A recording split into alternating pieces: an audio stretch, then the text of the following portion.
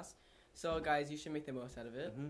So I'm gonna make the most out of it. Oh, I'm gonna have so much fun, Jacob. Yeah, I'm really It's gonna be my excited last for that. dance, but it's gonna be my best dance. Yeah. Here is Alyssa with the sports. There's the last track practice today from 3 to 4. Here's Isaiah with the boys' sports. All boys volleyball players, please turn in your uniforms to the office in a Ziploc bag with your name and grade on it. Here's Caitlin with prayer.